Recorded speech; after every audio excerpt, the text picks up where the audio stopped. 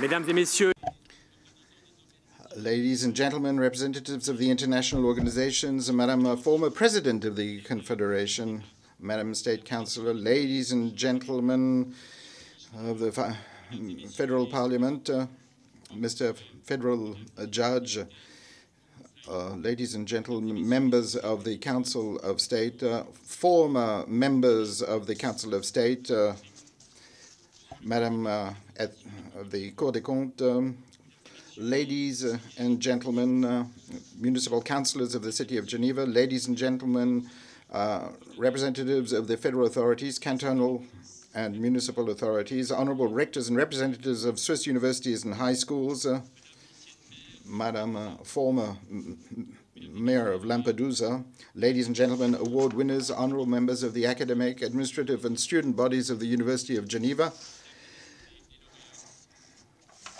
Madam and gentlemen award winners, and dear friends, dear Michel, and award winners of the Nobel Physics Prize for 2019.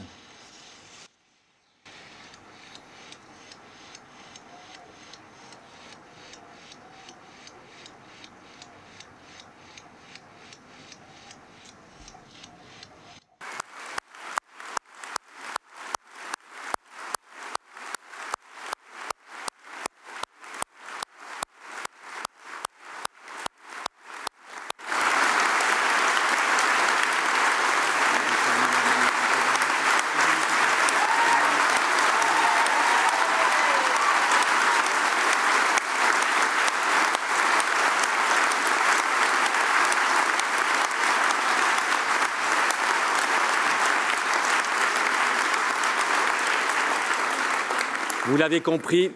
So you realize that this was a wonderful week for the University of Geneva. Extraordinary, as I say, for Geneva and for Switzerland as a whole and the scientific world of Switzerland. Thank you, Michel Mayor, for being here with us today. You had various conference presses to give today in Spain in particular, but you're here with us in Geneva, so a great thank you to you. So, to all of you, a very warm welcome to the Dies Academicus 2019 ceremony. Your large presence is an expression of interest, support, and friendship towards our institution, for which we sincerely thank you. This year, we have placed the ceremony of the Dies Academicus under the banner of diversity, because to meet the dizzying challenges facing our societies, we need the resources and talents of each and every one of you, and I will come back to this later.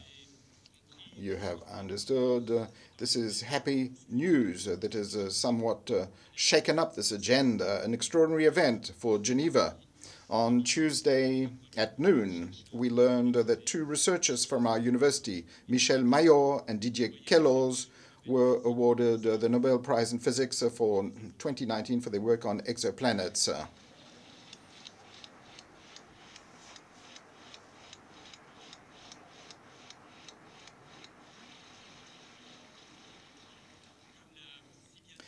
As the author of the Encyclopedia of Extrasolar Planets so rightly said, it is strange that it took the Nobel Committee more than 20 years to award the prize to them, but exoplanets are so important that it is not the Nobel Prize that honors them, it is the opposite.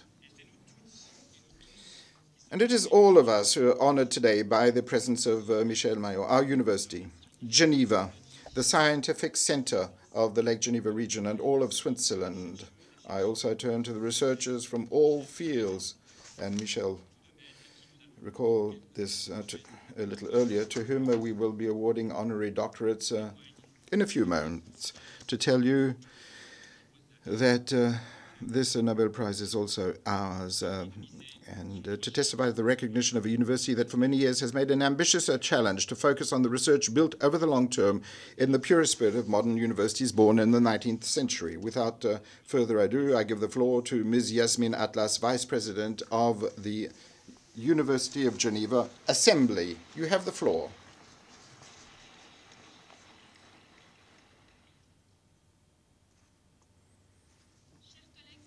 Dear colleagues and classmates, dear authorities, dear public, it is obviously an honor for me to be associated as Vice President of the Assembly of the University with this ceremony which is dedicated to diversity.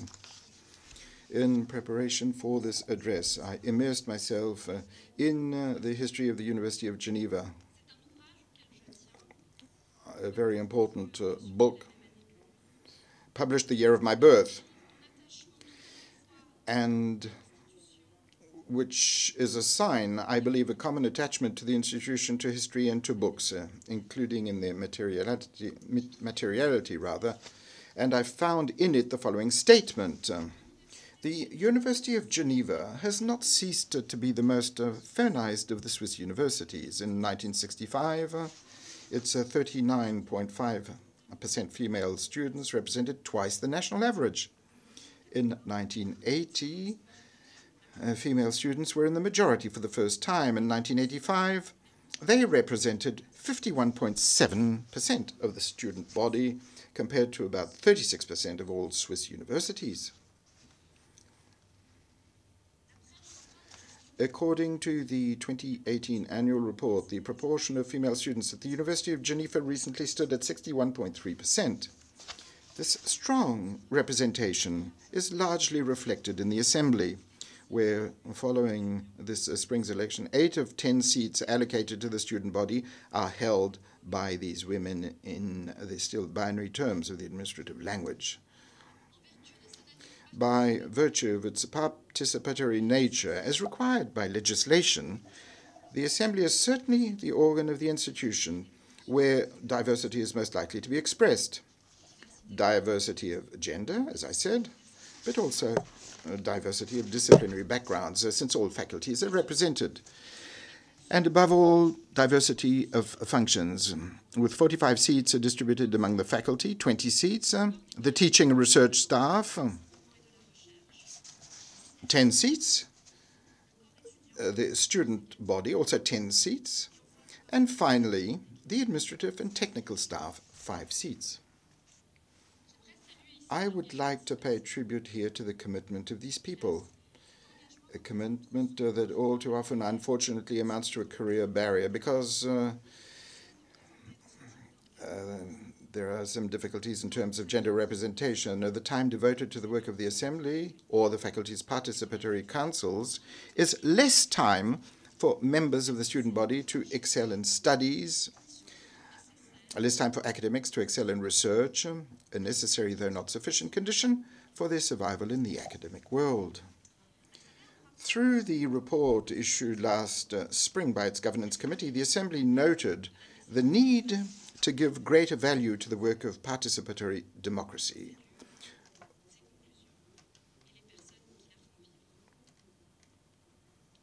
And the persons who keep it alive. What history of the university do we want to write for the 21st century? Alongside very moving pages on the admirable epic of the exoplanets, to which I too would like to pay a very sincere tribute. Should we not draw some lines, rich in meaning too, on a significant evolution of the institution in terms of diversity and participation, as well as gender equality? Thank you for your attention, and I wish you a very beautiful ceremony.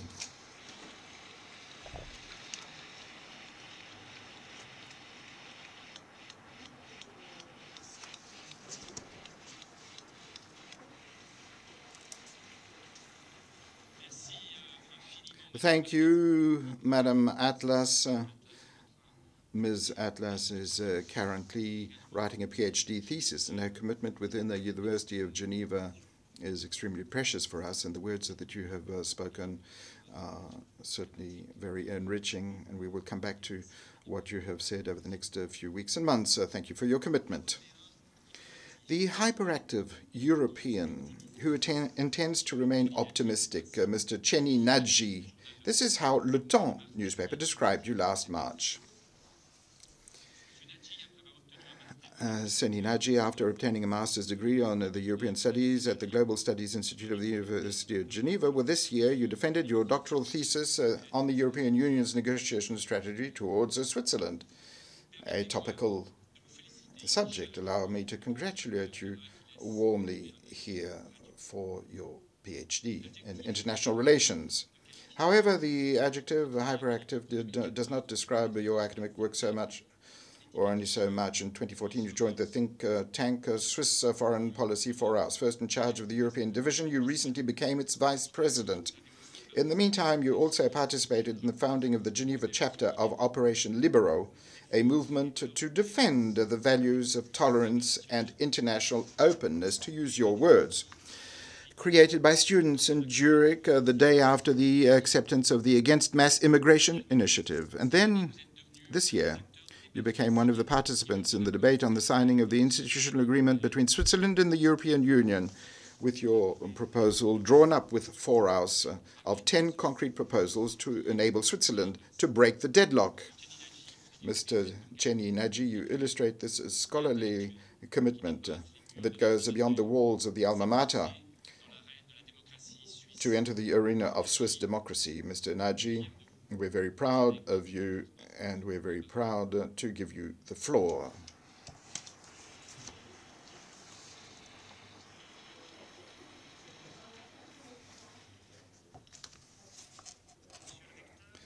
Mr. Rector, ladies and gentlemen, deans, dear professors, dear students, and dear friends, I am very moved and honored to have been invited to speak at the Dies Academicus, rather special, of the University of Geneva. After 10 years of studies here at the university, with a bachelor's degree, a master's degree, and recently a PhD in political science, it is first and foremost with a sense of gratitude that I'm addressing you this morning.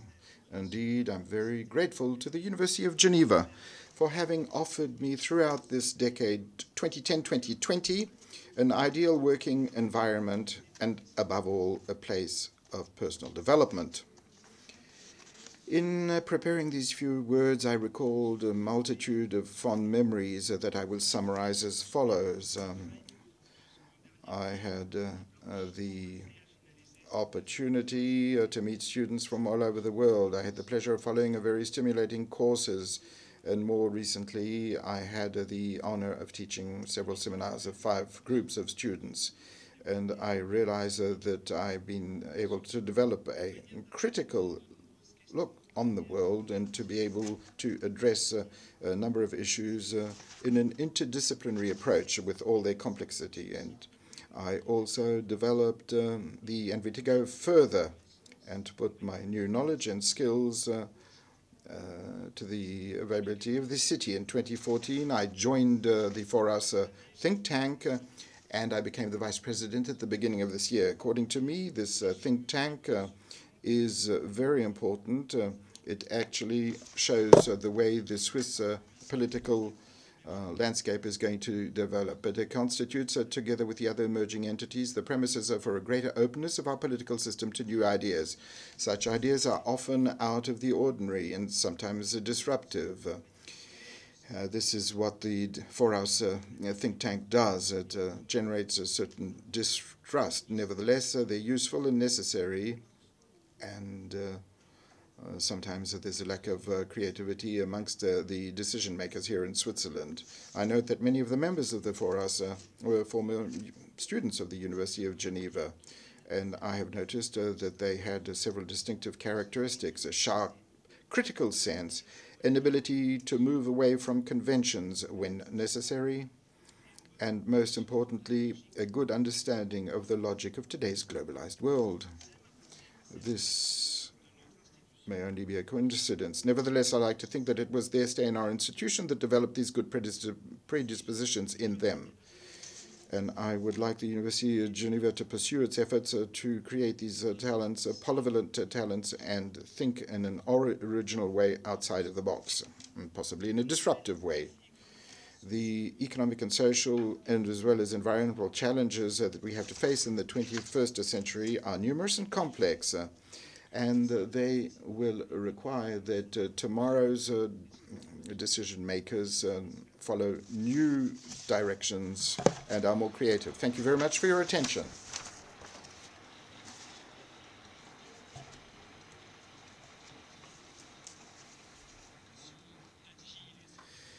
Mr. Nagy illustrates one of the values that we want to uphold within the university that is open, based on collaboration with society, and you're a perfect example of this, so thank you very much. The title of Alumna or Alumnus of the Year is an opportunity to highlight the importance of the community of former students who, through their careers, honor our entire institution. Corinne Chaponnière, your doctorate in literature and your degree in political science, both defended at the University of Geneva, first led you on the path of journalism. You were editor-in-chief of the Swiss Women's newspaper, which became L'Emilie, then legal columnist for the Journal de Genève. You pursued your career as a television journalist, first in Geneva and then in Brussels. You have written hundreds of articles and reports, but your pen is also that of a writer. We owe you several books, including La Mixité from Infolio, a biography of Henri Dunant, or Les Quatre Coups de la Nuit de Cristal, published by Albin Michel. You know our alma mater particularly well. First of all, you have the merit of having undergone a double training there. You also had the opportunity to turn theory into practice, since in 2003, the Council of State appointed you as a member of the University Council under the chairmanship of Roger Mayou.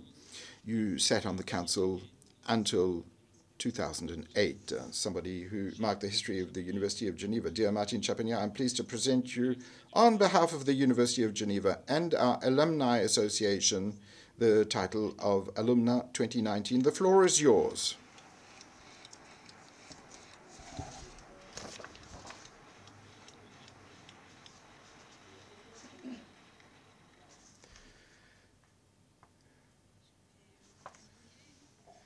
Well, I would like to pay tribute to our two Nobel Prize winners, but I can tell you that I'm very honored myself to have been designated as the 2019 alumni on the occasion of this DS under the sign of diversity. To be honest, I had to find out how I, who am not only Swiss, which is banal, but also Geneva-based, I'm Swiss on both sides, mother's side and father's side, could participate in this diversity, which is certainly a rarity, but not a singularity, or an interesting variation in the Darwinian sense of diversity. When I started university in Geneva in the 1970s, the main diversity we were aiming for was diversity, gender diversity. Women represented 43% of students at the time, so they were no longer an interesting variation in the Darwinian sense, but they were still a minority. Today, they represent more than 60% of our student population, which not only shifts the minority group from one gender to another, but also changes the very concept of gender beyond mixity. So it is not the case of defending girls' access to higher education, as happened in the previous century, but to defend gender equality, and any difference is actually favorable and profitable for the society as a whole. There is another diversity that should be upheld, and that is the subjects that are taught. And we see that various disciplines have been taught over time in the former university. Theology and law were very important. In 1850, there was another faculty that was created for the arts and sciences. When the Faculty of Medicine was opened 25 years later, James Fazzi asked that be created a Faculty of Social Sciences. He didn't get his way, and this was a failure, in fact, of the failure of precise sciences in the following century. During my studies, I had the privilege of attending two faculties that familiarized me over 4 years with more than 100 subjects. We were then in the post-68 decade, where the human sciences were in a state of grace, a kind of flamboyant Indian summer that gradually faded in the following decades. And the premise of diversity at university seems to me to include the committed protection of rare disciplines, the so-called soft sciences, human, social, and literary sciences, without which knowledge would become unbreathable, and that don't provide very Nobel Prize winners. I'm infinitely grateful to the University of Geneva for having trained me, for having specialized myself in what I'm forced to call my academic eclecticism, if you forgive this oxymoron. This university offered me what I had, what it has the best, the joy of the diversity of knowledge, and I wish you, dear students, to take advantage of this in turn without moderation. Thank you for your attention.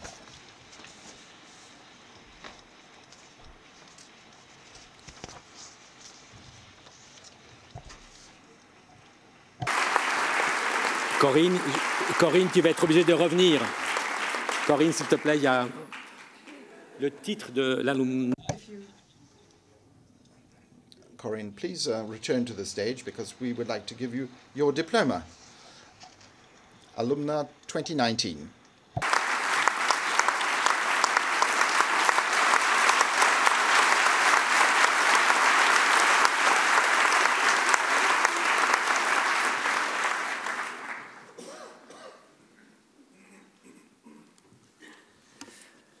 Mesdames et messieurs, ladies and gentlemen, to succeed, scientists sometimes need to be stimulated by a competitive spirit,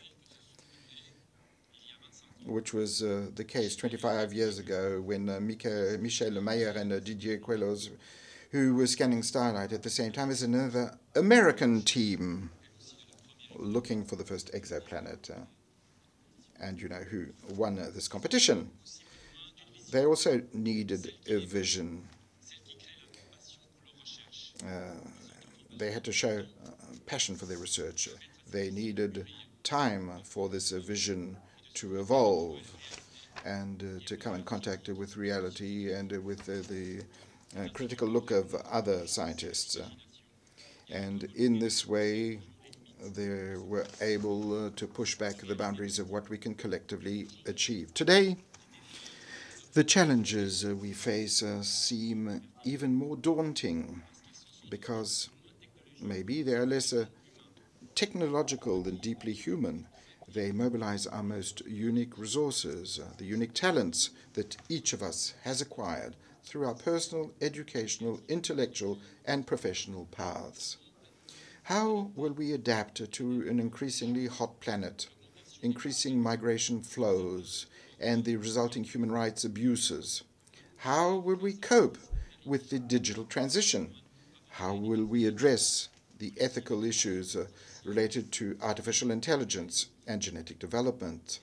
These challenges address our intelligence, ladies and gentlemen, our affect, and the idea we have of our place in society. It is with this background, with these constraints, but also with this wealth, resulting in particular from diversity, that we must look to the future. Numerous university studies, particularly within our Faculty of Psychology and Educational Sciences, have shown that diversity in all its dimensions has a positive impact on the dynamics and performance of a group, on its ability to collectively solve complex problems.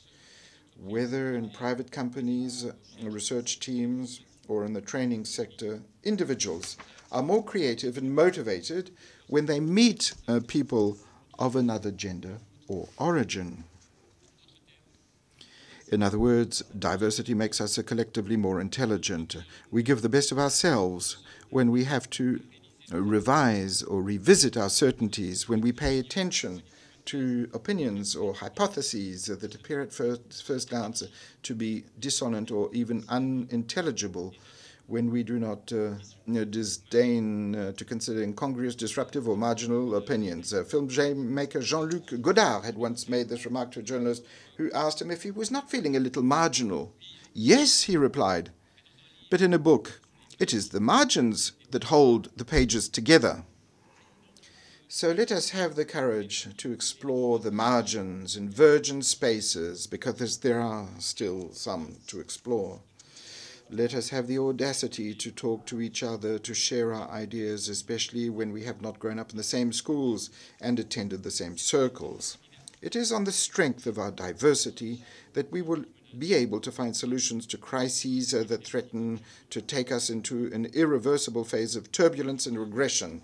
This truth has a particular resonance in the academic world. For too long, universities have tolerated the underrepresentation of women in the faculty and the disadvantages they face on research teams. Moreover, even if globalization has been thought of in universities, the composition of the teaching staff of Western schools of higher education is often only a pale reflection of the cultural and linguistic diversity that can be found, for instance, in the streets of Geneva. Ladies and gentlemen, I had the opportunity before, on this day of the Dies Academicus, to tell you about the university of which I dream. Today, I would like to strongly express my commitment to an inclusive university, a university that knows how to turn its diversity into an asset, a university where everybody finds their place, the means to flourish and to be heard. Far from thinking of erecting walls and barbed wire and the foolish hope of protecting us, we are helping to train here in Geneva the thousands of young people of very diverse backgrounds who each year reach the threshold of higher education and who hold the keys to our future. We provide them with the tools to understand the complexity of international issues and provide thoughtful responses. We have developed instruments such as the promotion of acquired experience in order to widen access to higher education to people with atypical backgrounds or from disadvantaged backgrounds.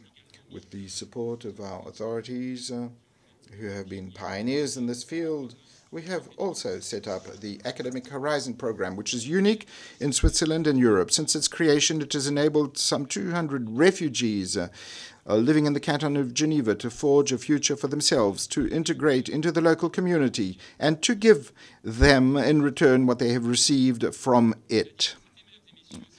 Diversity, ladies and gentlemen, is also transdisciplinarity, a combination of approaches to create the future health professionals, placing people who are learning in realistic intervention situations where they're required to combine the different roles, practices, and cultures of medicine and nursing care.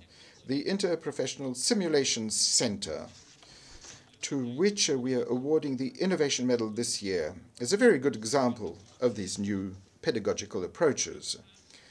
To prevent the erosion of democratic principles, we are nurturing Switzerland's extraordinary experience in diversity management through our social science research, while strengthening our rule of law and the respect for minorities and mobilizing our students on the rights of the most vulnerable people in our society.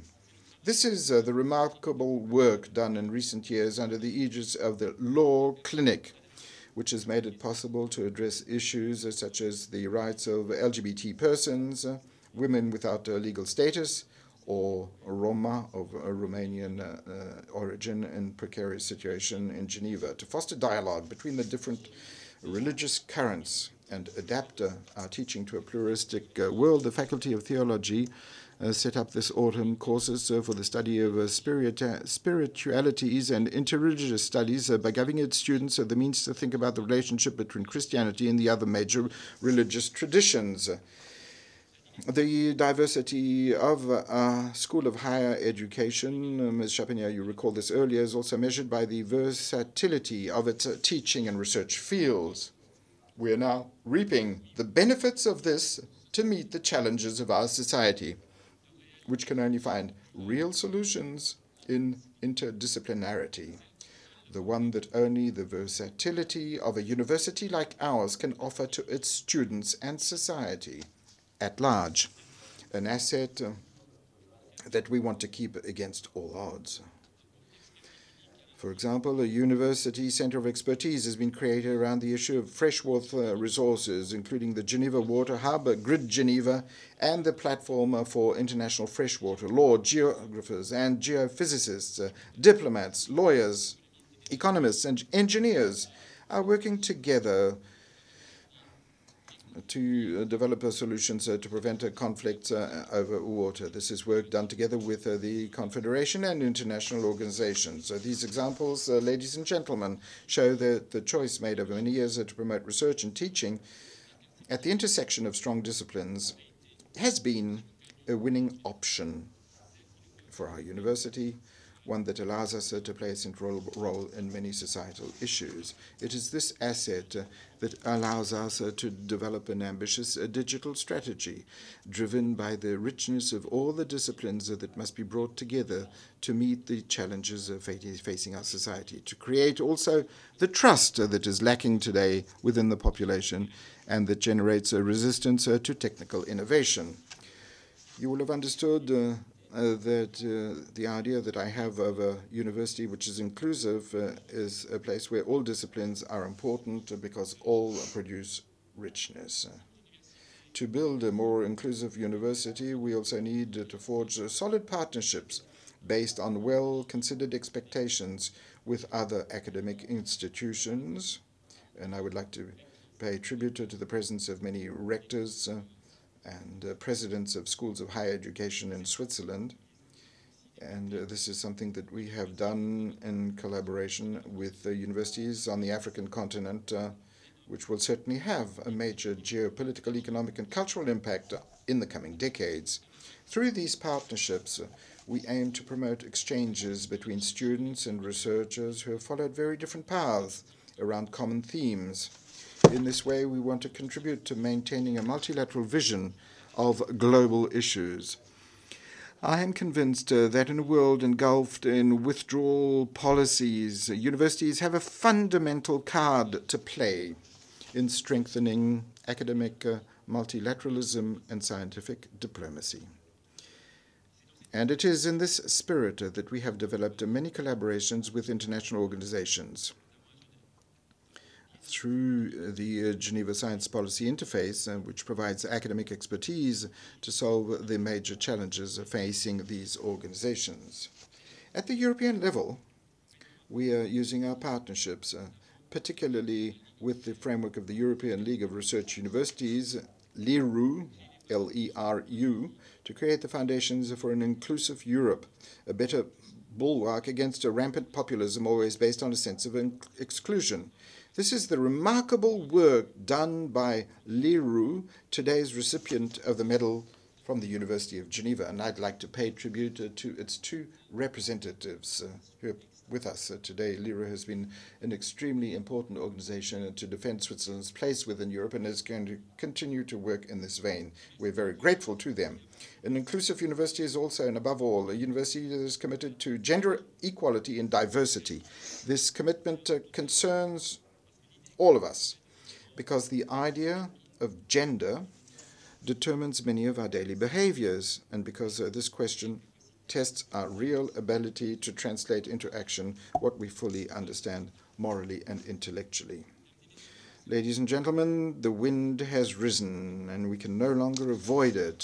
In this respect, I believe that we still have a poor idea of how much the last decade has contributed to the recognition of gender diversity, the new spaces of freedom it has opened up for LGBT people around the world, and the impact that the determination of women has left here in Geneva and Switzerland and at the international level. It is phenomenal, this step that has been taken. Consider that the conception that has dominated recent centuries, namely that of a world governed essentially by men, preferably white and heterosexual, is gradually becoming anachronistic and appearing for what it is, an indecency and an aberration. At the University of Geneva, this movement has resulted in a campaign against harassment. The percentage of women today, and this is very pleasing, has reached 47% in 2018, so we're reaching a gender parity, 52% in 2017, although there is still a long way to go. Parity is becoming a reality. We have also made a commitment last year by signing the Diversity Charter, a document drawn up by associations and ratified by the Council of State.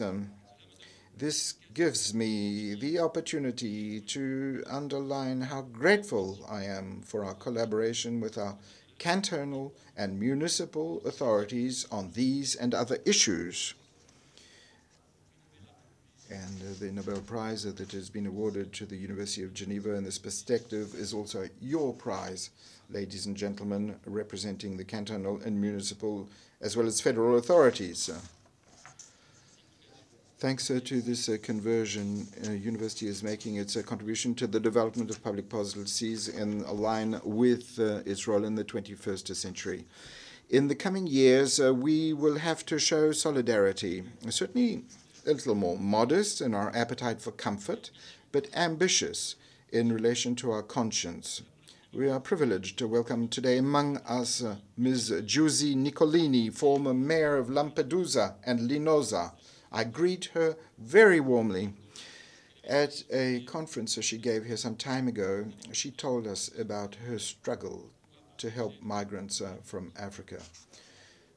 Her conference showed that solidarity in practice requires hard work, determination, and courage.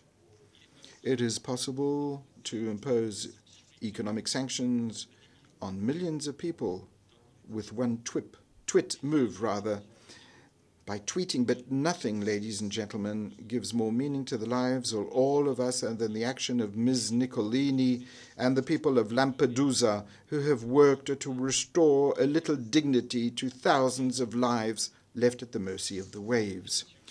Ladies and gentlemen, while we live in a climate where our geopolitical, moral, and ideological landmarks are also threatened to turn upside down at every moment, we must cling to buoys such as those held out to us by these politicians, these men and women, these citizens in Lampedusa and elsewhere, these thousands of scientists who are working to make the facts speak for themselves, these artists who urge us to shift our vision and consider the world from the margins where it sometimes appears to us in all its reality. The sum of these wishes constitutes our wealth of tomorrow. It gives us the signal of optimism, and I'm optimistic because we can do better for each of the areas I have told you about. That is what I will put all my energy into over the next 4 years, and the entire university community.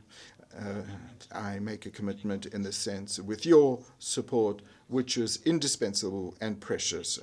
Thank you very much for your attention, and I now have the great pleasure of giving the floor to Anne Emerita Saint-Astains, Counselor in charge of the Department of Public Instruction.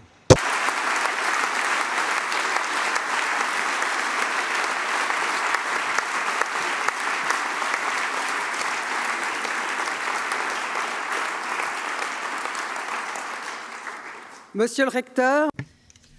Dear Rector, members of the Rectorate, representatives of the federal, cantonal, and municipal authorities, the diplomatic and academic authorities, honorary doctors, award winners, members of the teaching staff, ladies and gentlemen, dear friends.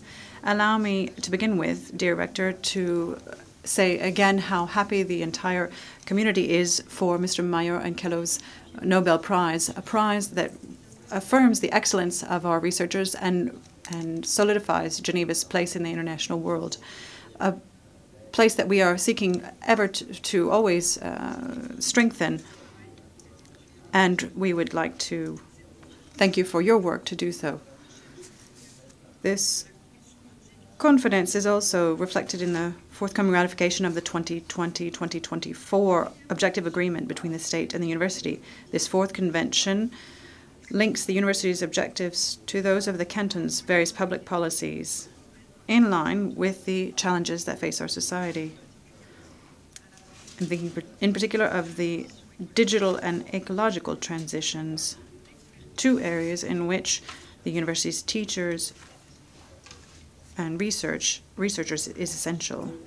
Mr. Rector, you said that the banner for this day was diversity.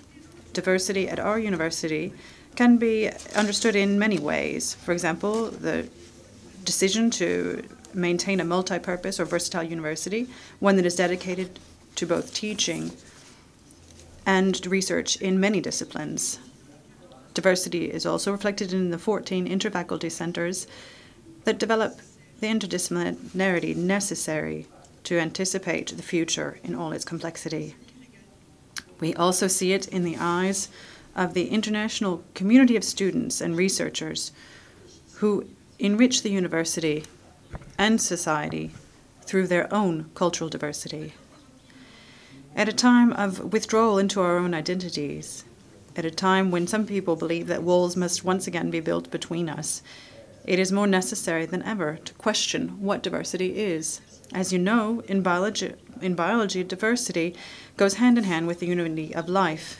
In other words, and to use the title of a beautiful exhibition at the Musée de l'Homme in Paris, created in cooperation with researchers from our university, we are all related, but all also different. There remains a fundamental question: can we move from biological view to an anthropological view? What we accepted in biological terms can we also accept for human societies?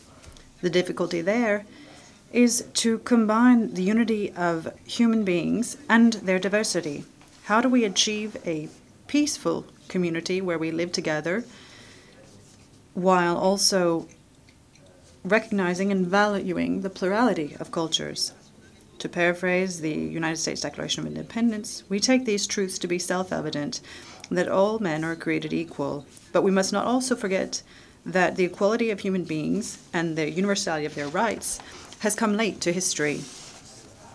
History has taught us that cultural differences have been, and still are, the source of many conflicts, in a permanent logic of exclusion, rejection of difference, and remaining confined to false certainties. To give you just one example, remember the success after the attacks of September 11th, Samuel Huntington's theory on the clash of civilizations. For him, the end of the Cold War marked the collapse of ideologies, particularly communism. This collapse was to go along with a revival of cultural and religious identities on a global scale. The thesis of the clash of civilization contradicts the idea of a single humanity that is brought together by universal values shared by all. I believe, on the contrary, that we must guard against such pessimism, which is more a matter of ideology than a rigorous analysis of the facts. After all, as Claude Lévi-Strauss wrote in Race and History, the barbarian is the one who believes in barbarity.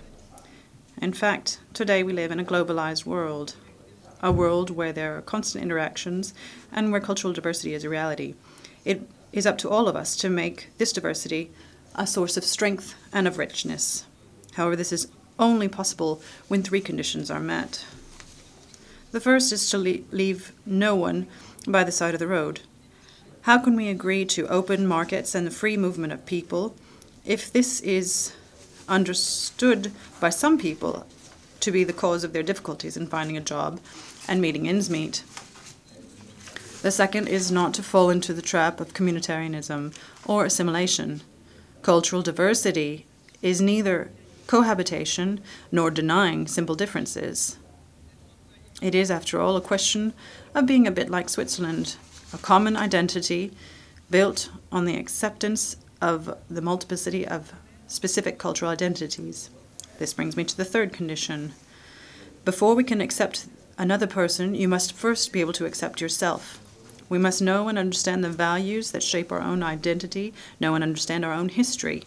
Tolerance cannot take root in ignorance. This brings us to the importance of access to knowledge and into the places that provide knowledge. I'm thinking obviously of school, but also universities. The university is at the heart of the city. It plays a civic role in helping us understand the complexity of the world and in resisting the simplistic and reductive discourses that feed populism with knowledge. I would like to thank you, Mr. Rector, as well as the Rector's Office and the entire university community for this, and I wish you all a beautiful and enriching university year. Thank you.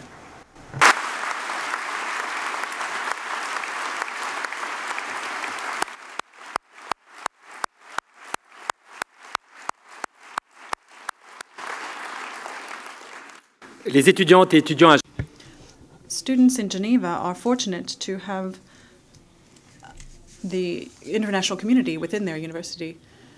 Studying abroad, studying in another country, or even internationally, is also an incredible advantage that allows us to develop cross-cutting skills and to forge our networks, but also to strengthen our self-confidence and improve our chances for finding a job. University mobility is precious, and we hope to see it done in both directions, both in and out of Switzerland. And I thank the mobility services within the university for all the work that they do throughout the year. Today we wanted to share a video clip with you, our university's visiting card, which, as you will see, is a bit original. Welcome to Geneva.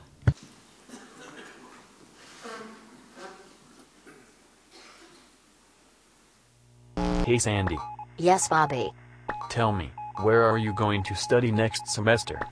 Geneva. Should I introduce it to you? Yes, please. Welcome to Switzerland. To a unique place to study in Europe. The University of Geneva. An institution devoted to excellence. In the heart of the world's densest international ecosystem. That's cool. The city of the United Nations. Very cool. The International Red Cross. Super cool. The World Health Organization. Mega cool. The International Labor Office. Top cool. The World Trade Organization. Over cool. But are you going to mention all? My friend Google says that there are more than 750 organizations there. Okay, but let's still mention CERN. Oh yeah baby, that's where the web was invented and Higgs boson discovered. I'm able to communicate with you thanks to them. Calm down, Bobby. So, Geneva. In the heart of an urban campus. Close to nature, the mountains. Adventure. Sandy, does it have something to do with global warming? Yes, but that's another matter. The film was shot in July. Come on, Bobby. Okay. A renowned, human-sized university. To build your academic and professional network. And social life. I dream of having friends, real one. A city where you'll walk in the steps of inspiring personalities. From the past and the present. Who's that guy? The one who discovered the first extrasolar planet and who just won a Nobel Prize with that guy. And these won the Fields Medal. Not bad. A city to perfect your French, while still having the possibility to speak English. Je voudrais le fondue à la fromage. Pardon? Fondue, le fromage. Oh, the cheese fondue, typical Swiss dish. Yeah. Lots of melted cheese, delicious. And you dip the bread and you mustn't drop it in. No, we don't do that here. It's a vegan restaurant. Melted cheese? Were those guys serious? A university where you can attend lessons in 2 different faculties at the same time. Are you sure humans can do that? Not at the same time, but in the same semester. Okay, got it. At the University of Geneva, you're in a good university. Some say one of the best. At the University of Geneva, you'll prepare for your future. You'll get to meet the world. You are the world. Welcome. Hey Sandy, do you think I can join too? Hey Bobby. Yes Sandy. What are you doing tonight? Nothing except a stupid backup. We could have a cheese fondue together. And then go to the lake. Great Bobby, you're a nice person.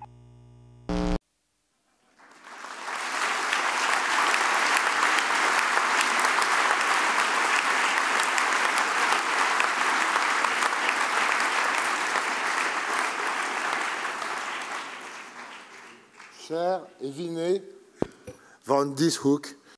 Dear Erwin van Dieshoek, please join me on the stage.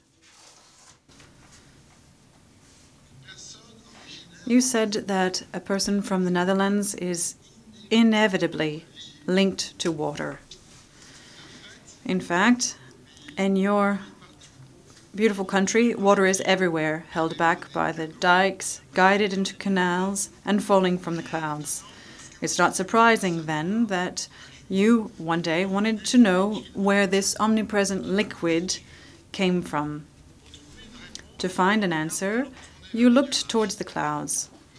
Not the clouds across the Dutch sky, but much further clouds much further away that float between the stars. You are a molecular astrophysics professor at the University of Leiden. You teach and have been doing research for nearly 30 years in this institution after a brilliant career that took you to the universities of Harvard, Princeton, and Caltech in the United States.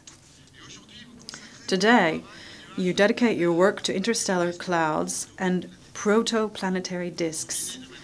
You use innovation to combine the worlds of chemistry, physics, and astronomy to study the makeup, the evolution, and the chemical processes that take place in them and which are the basis of the formation of the primordial constituents of the planetary systems. As you cannot study these objects with binoculars, you have been involved in planning new astronomical observatories, such as the Herschel Space Telescope, the ALMA radio telescope in Chile, and the future James Webb Space Telescope, the long-awaited successor to the Hubble. The best instruments needed to analyze these clouds, which are particularly sparse and less dense than the best void that can be obtained in the laboratory.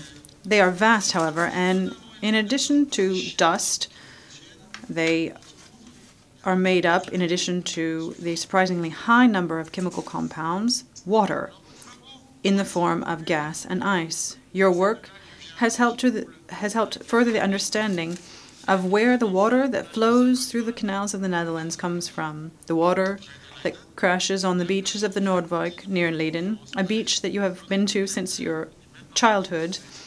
In short, all the water on the Earth, and even in the comets that make occasional visits to our solar system. It comes from the original cloud. Water formed in its mist. It covered the dust grains with ice, making them stick together and encouraging them to stick together into larger and larger grains, then pieces, then blocks, planetoids, and then finally into planets. As you say, history repeats itself a bit everywhere around the galaxy. Watery worlds like the Earth may not be as rare as we think, after all. Ewin van der Hoek, you are not only a high-achieving scientist, you are also particularly active in passing on your passion to your colleagues by education and by scientific communication. You were the scientific director of NOVA, the Netherlands School for Astronomy, and in 2018 you also took over the presidency of the International Astronomical Union, which is celebrating its 100th anniversary this year. Your work has been rewarded with numerous prizes, such as the Spinoza Prize in 2000, the Albert Einstein World Award of Science in 2015, and the Cadley Prize for Astrophysics last year, one of the most important awards in the discipline. To thank you for allowing us to dream as we look at the stars, for helping us to understand where we come from, and especially for all of the scientific prowess that you have carried out. The University of Geneva is proud to give to you the title of an honorary doctorate.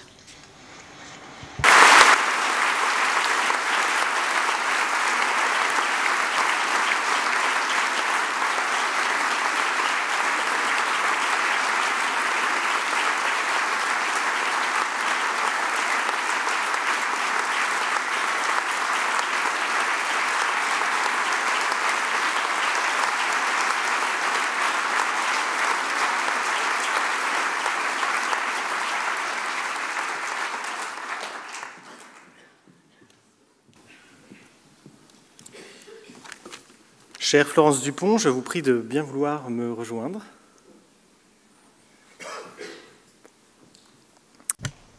Dear Florence Dupont, please join me on stage.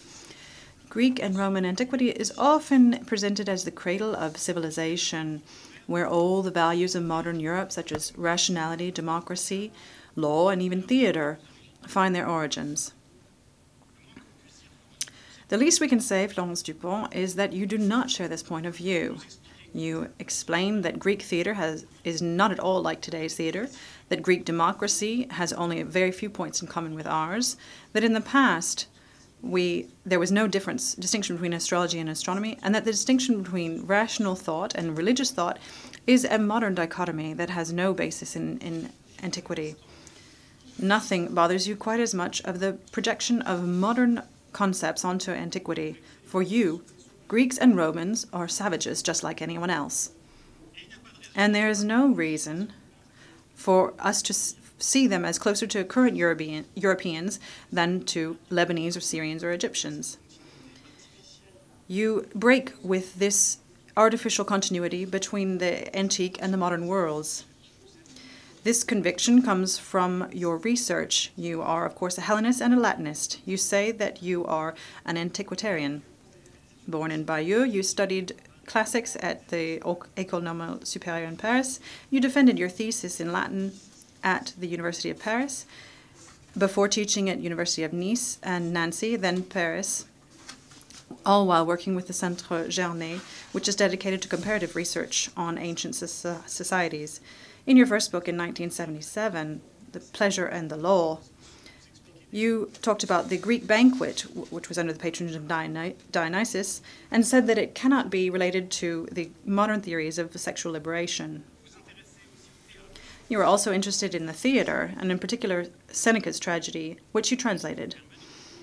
This has helped you understand that at the time plays were part of a broader religious ritual, and that the text was simply added on to previously designed staging, the opposite of what happens today. Your work has given rise to numerous productions, the latest of which is Thyeste by Thomas Joly, who was opened at the Avignon Festival in 2018. Your translation showed the absolute cruelty of the text, if we are to believe the frightened but nevertheless admiring reaction of the critics. Your bibliography also includes works with evocative titles: Aristotle, or the Vampire of the Western Theater; Rome, a City with No Origin; Antiquity, Territory of Gaps; and even Homer and Dallas.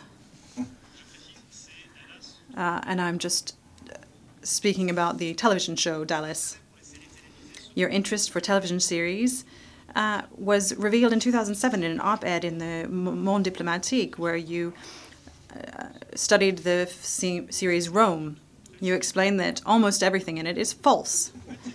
In fact, this series, like all the peplums that use the material for your research, are only used to comfort us in the fictitious origin and the imperialist ideology of the West, and comfort us in our faith in its own moral evolution. By giving you the title of the Doctor Honoris Causa, the University of Geneva hopes to welcome your invaluable contribution to the science of antiquity, which allows us to take a different look at the contemporary world.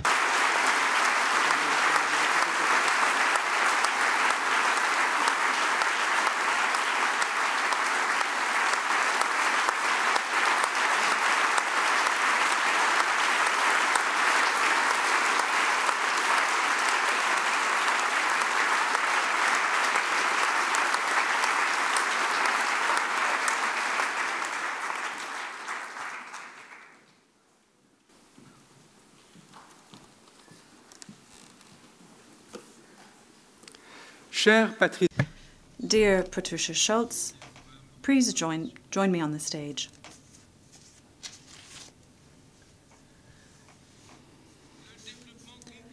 The full development of a country, the well-being of the world, and the cause of peace require the fullest participation of women, their equality with men in all domains. This quotation from the preamble to the International Convention on the Elimination of All Forms of Discrimination Against Women certainly expresses, dear Ms. Schultz, the deep conviction that has guided you throughout your career. your passionate commitment, your determination, and the constant availability of your skills in the service of women's rights, women from any origin, there's any sexual orientation or any age, have led you to become an emblematic figure in the fight to achieve real equality between men and women.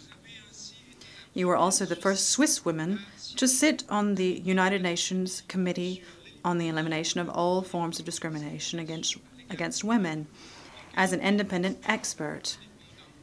This you did for 2 consecutive terms from 2011 to 2018.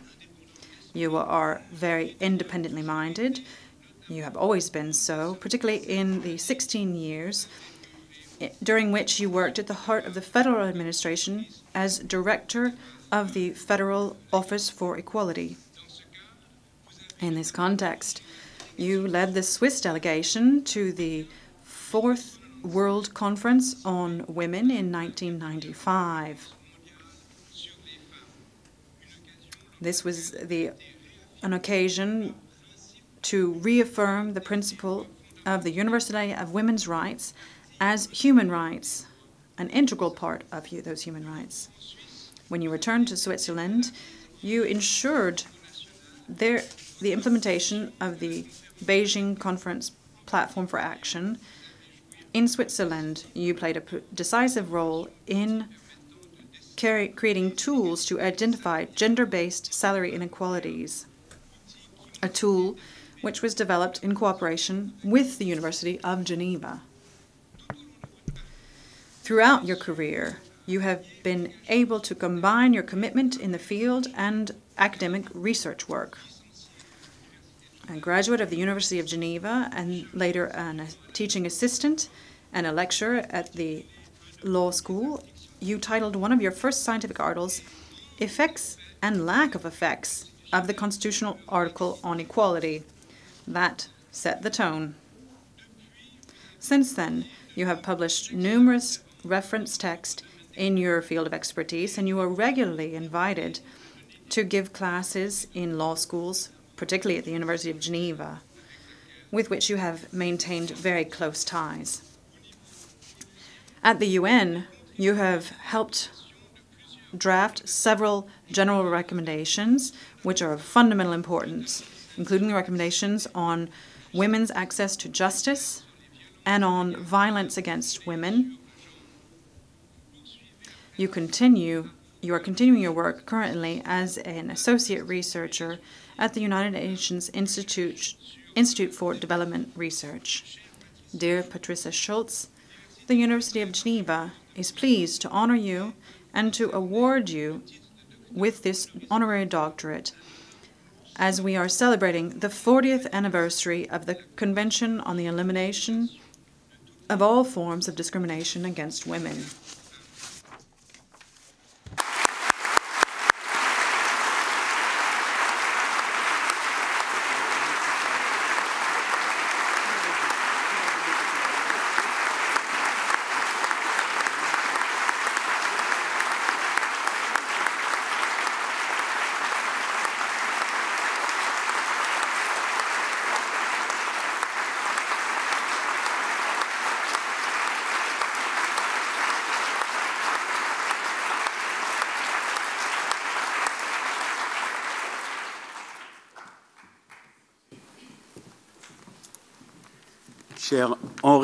Dear Henri Jacobi, please join me on stage.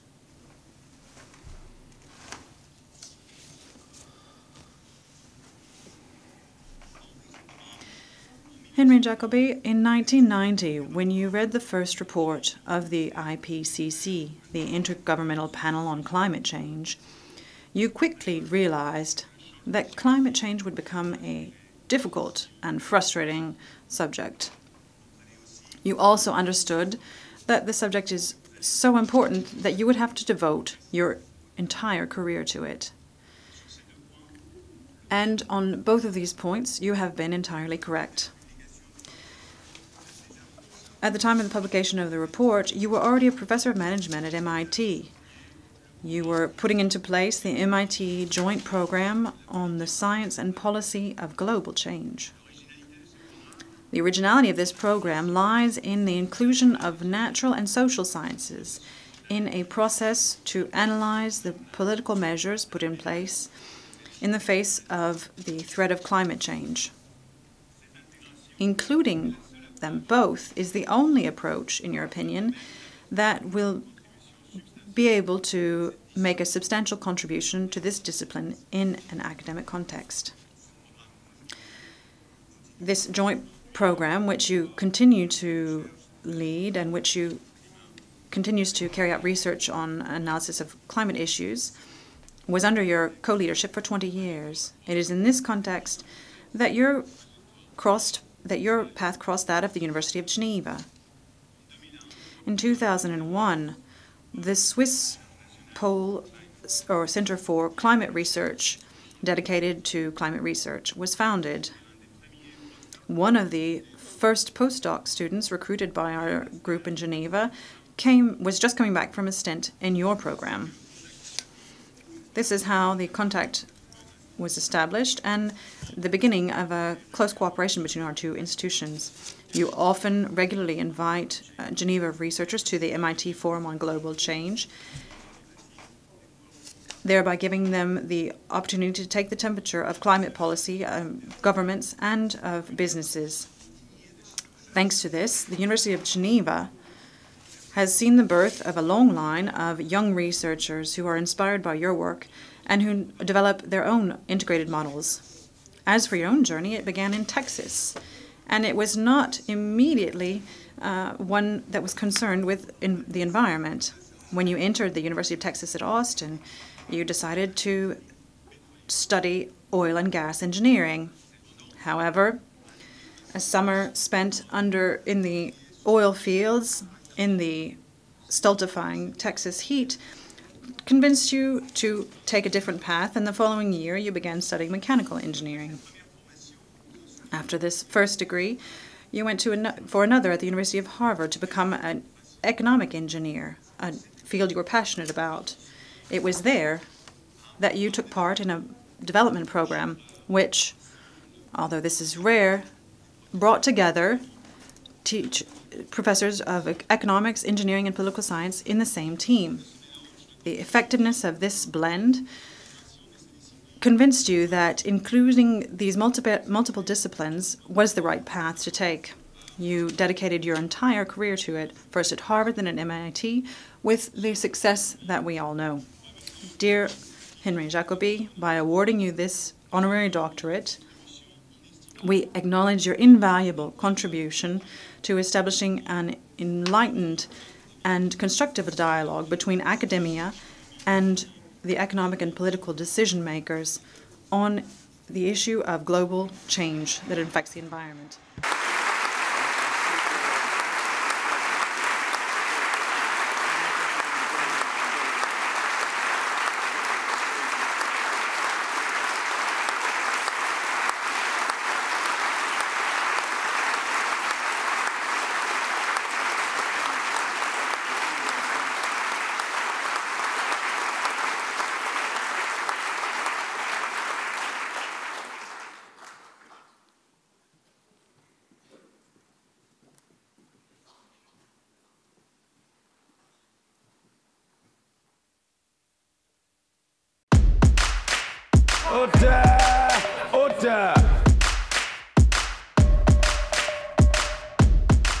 My message is that we'll be watching you.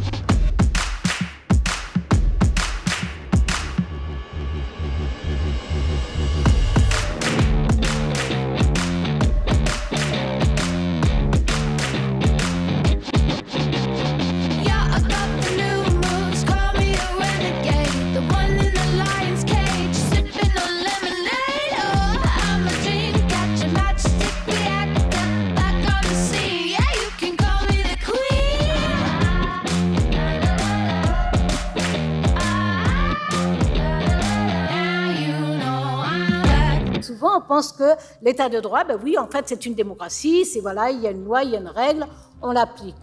Non, l'état de droit, c'est plus subtil que ça. Et c'est surtout plus exigeant que cela.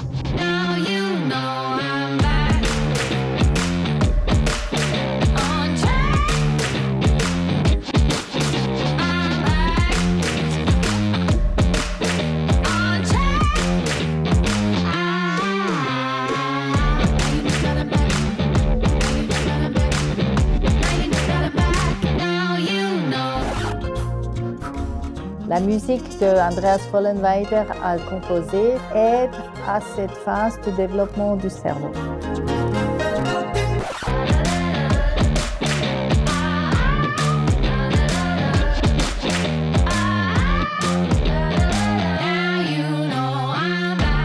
Does digital technology offer us fresh hope for the realization of human rights, or is it a game over? Well, I'm back.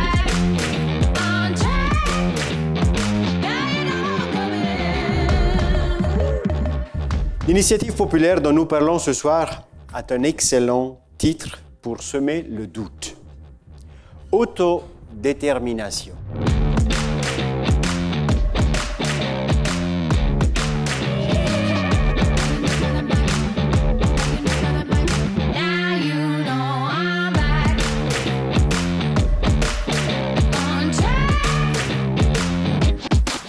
Le propre du combat contre l'antisémitisme, c'est qu'il consiste à tenter d'aider l'antisémite à désupposer.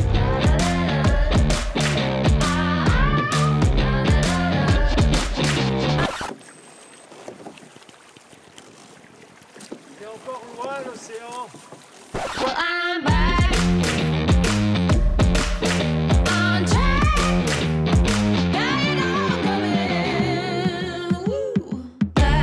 Si par manque de vigilance, par manque de lucidité, par manque de courage, par manque de volonté, nous laissons faire, nous devenons complices.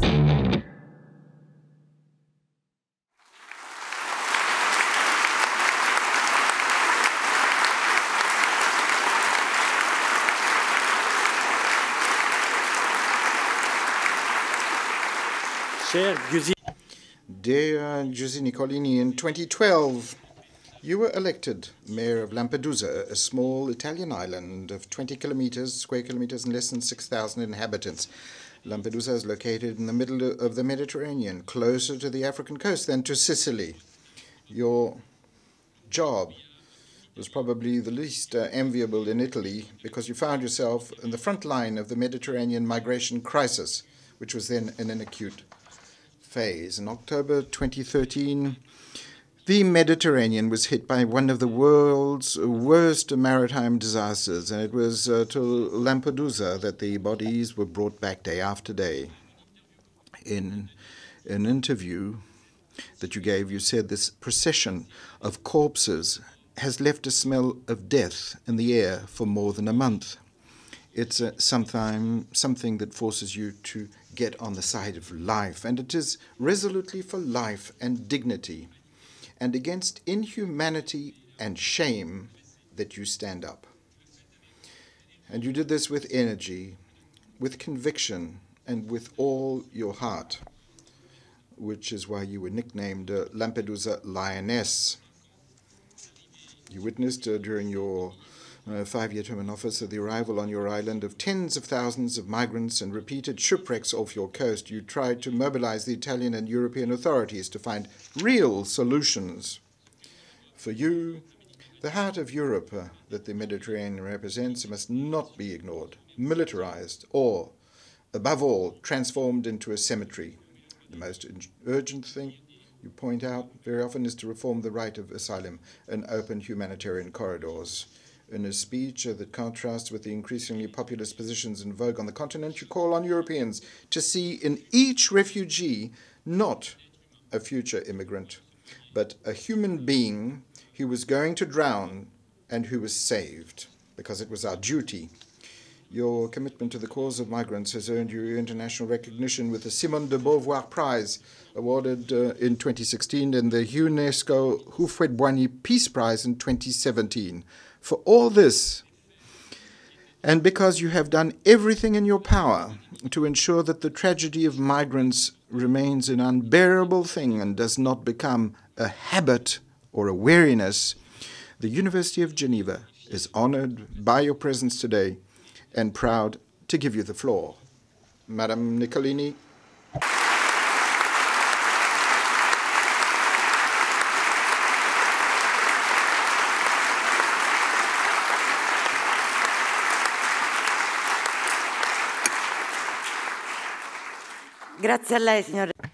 Thank you, Dean, for having given me the chance to come back here to Geneva.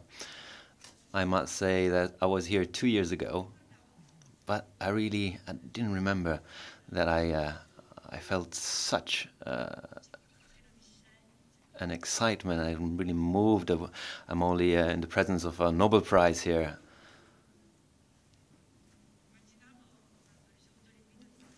When I thought of coming here, I thought I would have come and tell about my experience as a woman mayor, to talk about what the effects of gender might be on an island which is considered to be a gateway to Europe, but also as some outskirts of Europe for people who live there.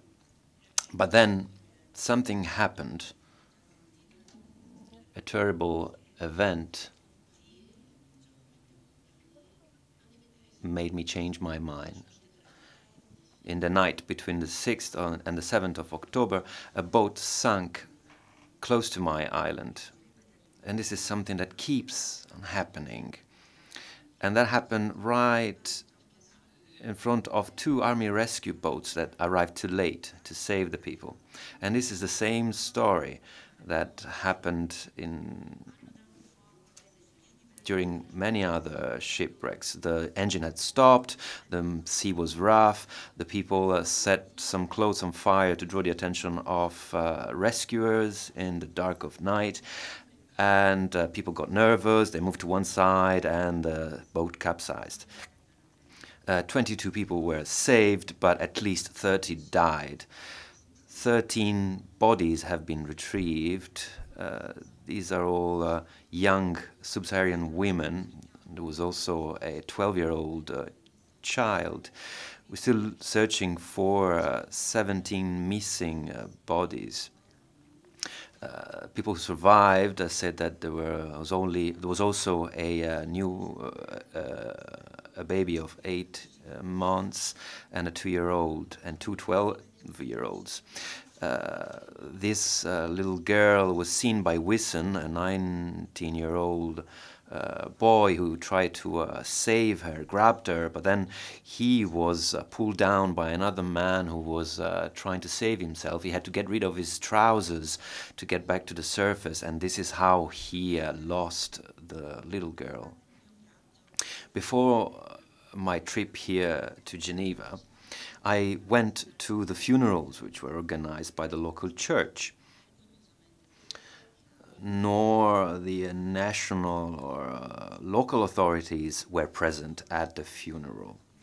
Even after the end of Salvini's Ministry of Fear, that's how I call it, and the creation of a new government, I must say that the political climate in my country apparently is not yet inclined to revoke the so-called decrees on safety made by Salvini that eliminated humanitarian protection and reduced protection to asylum seekers, destroying the reception system integration and promoting the criminalization of the rescue operations at sea.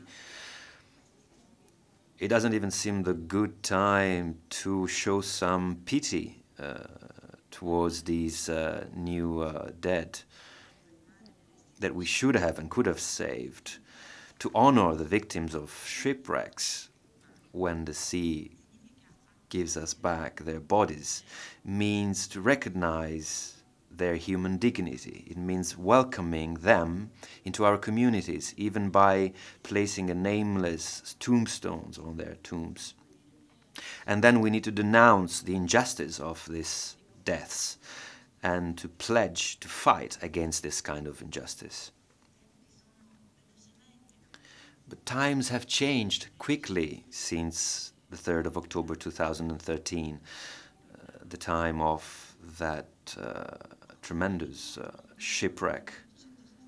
If victims are not at least 368, like the ones that died in that shipwreck, politicians don't go to honor the dead, but they don't even feel the need to say anything. This is a silence that I find horrendous and scary, because it makes me think back to the feeling that I had when I was in Lampedusa in 2013, before the Pope came, and it makes me think about the horror that the world felt after the shipwreck of the 3rd of October. This silence shows not only that our politics are obsolete, but it also shows a lack of awareness and of humanity. Standing in front of those 13 numbered coffins, maybe this is not enough for politicians, but I decided that I wanted to speak about them, about these women who were not treated equally, even in their deaths, who suffered during their journey in the camps where single women are systematically raped, and then they're deprived of their own identity. I want to talk about them because silence and indifference are fought with words. I think that the fight against all forms of discrimination and inequality is an absolute priority of our time, together with climate change and the environment and nature. These are all issues that are intertwined. I also think that we need to feel the urge to do something for some human beings that are considered to be so different that they are rejected at all costs. They're considered as useless. They're considered to be a liability and so dangerous that there needs to be a huge effort to reduce these migratory flows, building walls and all kinds of barriers. And if that's not possible, such as on the frontier of the Mediterranean Sea, these policies of refoulement cause horrible effects, death and suffering, not only violation of human rights. Shipwrecks have been given the task to act not only as a deterrent, but actually as a regulating factor, regulating the fluxes and the flows. A shipwreck cannot be considered an inevitable disaster. But today, responsibility for these deaths is not only Europe's, that I accused up to 2013 and the following years. Today, people who are responsible are also the ones who sent away all the NGOs who were doing rescue operations in the Mediterranean Sea.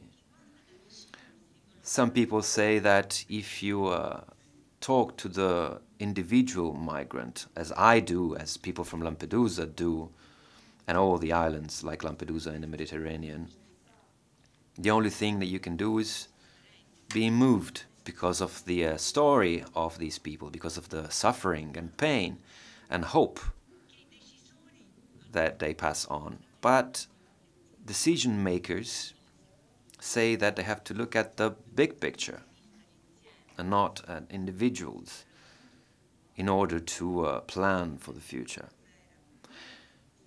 Even if this were true, and I can tell you that I've seen many people that were saved in Lampedusa when I was an activist, but also when I was a mayor, and I can assure you, I always took a look at the big picture. only since 2015, since the end of the Mare Nostrum, the first humanitarian operation in the Mediterranean that only lasted 1 year because it was accused of saving too many lives, of having and saying that the action of the NGOs would only increase the arrivals. There was a war waged against the NGOs that were defined as taxis of the sea and accomplices of the traffickers. Since 2015, 15,000 people have died. These are numbers that seem the ones of a war. And the future seems to be an endless slaughter, because this has been going on for so many years. And the stories of each migrant helps us to understand that who jumps on those boats has already taken death into the account. Unlike the trafficking, drugs trafficking or arms trafficking that does not make a profit without the goods being delivered, human trafficking is done with the payment at the beginning of the journey. Criminal organizations can maybe change their routes according to different policies adopted by countries, like it happened in 2018 when the route towards Spain was open, and it's at the first place with 64,000 arrivals against the 23,000 in Italy. But if humans do not reach their destination, traffickers don't lose any money. And therefore, I don't understand why there should be a collaboration between traffickers and NGOs. And this is also shown by the fact that the judicial inquiries have been dismissed and didn't bring to anything. Unlike the political actions that produced the infamous abandonment at the sea for days of fragile, vulnerable people. Despite this war against NGOs, arrivals have never stopped. And the decrease is not due to the rescue operations that are not there anymore. Of the 4,500 people arrived in Italy since in 2019, only 239 were rescued by NGOs. The ports then were only closed to the Mediterranean, to Open Arms and the other NGO boats, but not to boats that that managed to arrive to Lampedusa on their own, particularly from Tunisia. The same day in which the courageous Captain Rackete decided to enter the port of Lampedusa, and then she was arrested as a criminal, 70 people had arrived on their own. The decrease of the arrivals in Italy actually might be due to the agreement that Italy signed with Libya in 2017.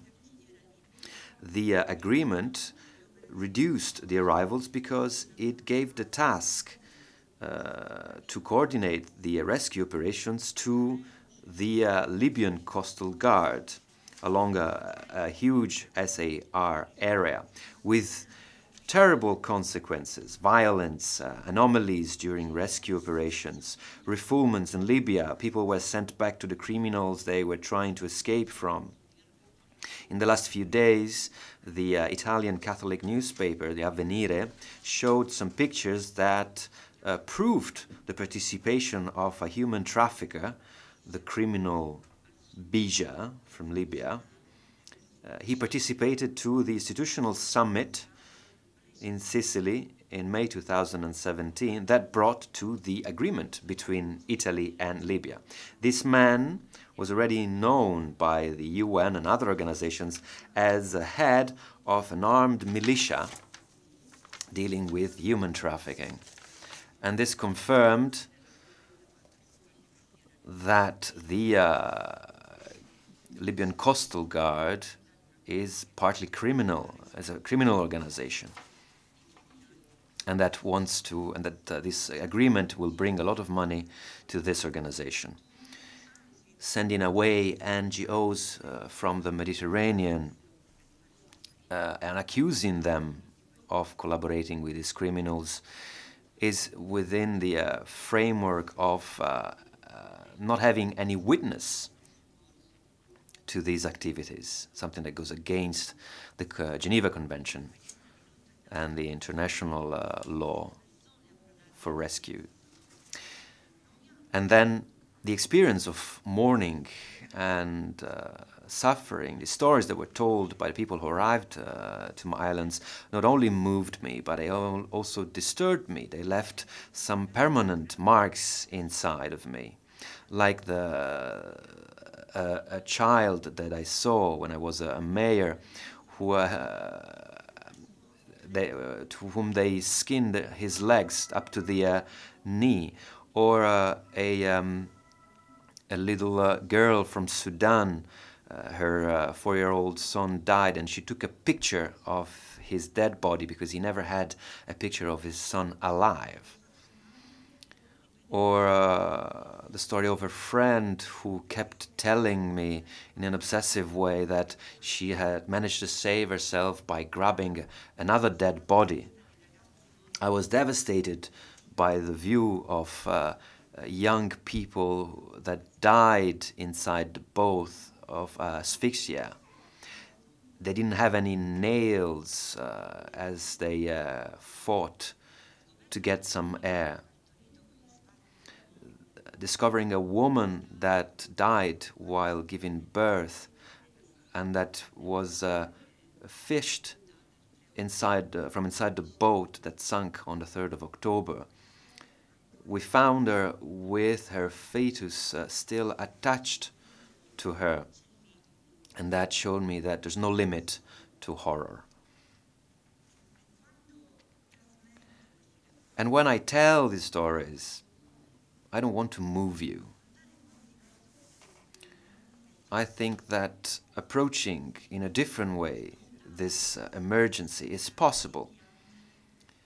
Not if we cry and then we forget, but only if we are able to see these people as people who have rights, rights that were violated in their homeland, during their journey, in the camps in Libya, and even here in our sea. Only then will we be able to give political answers and not just feeling moved. Only then we'll be able to give a political answer. Overcoming this challenge, which we know it's tough, it's difficult, tiring.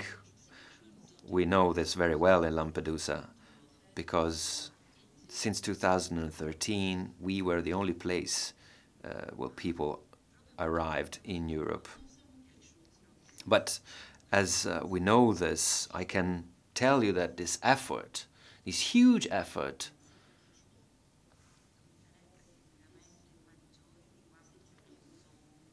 is nothing compared to the determination some people have to let these people drown, to reject those who are lucky enough to arrive alive, who foster exploitation, irregular work, segregation, exclusion, even towards small little children who are denied food in school or access to social services. This brings degradation, fear, and insecurity, and fosters hate, racism, and xenophobia. Putting an end to this tragedy must represent an absolute priority, not only for Lampedusa or for the women of Lampedusa, such as me, but for all us Europeans. Europe, which was created to prevent the repeating of the horrors of the Great Wars and to overcome those inhumane times, violence and the abuse between men, to avoid persecution of the other, the Jew, the homosexual, up to their annihilation, Europe created a universal protection system of fundamental rights. The European, these are rights that belong to all countries, and these European countries wrote constitutions that make peace, cooperation and solidarity as founding values of their democracies. And today I ask you to become witness of these values, to protect and reinforce Europe of rights against the Europe of sovereignism that we have already witnessed. And we need to keep in mind that nothing is granted forever, not even for us. Thank you.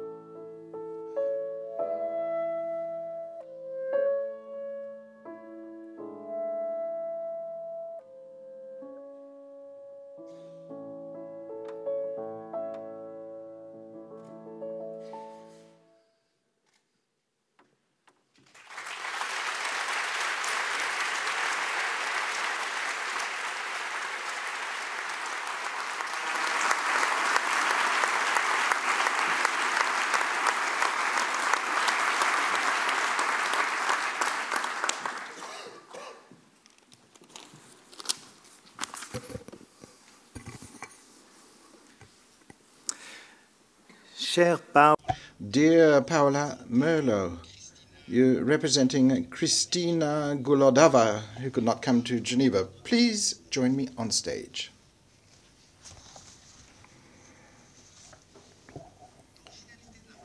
The originality of your work, Kristina Gulodava, is a combination of various disciplines that don't dialogue with each other very often.